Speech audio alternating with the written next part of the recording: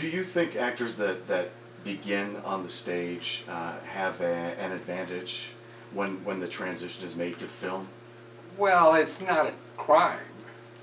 I mean, advantage, that sounds like it's doing Well, just the training, that, you know, the background. yeah, they ought to get their butts on the stage and see what it is. I think that's the best training.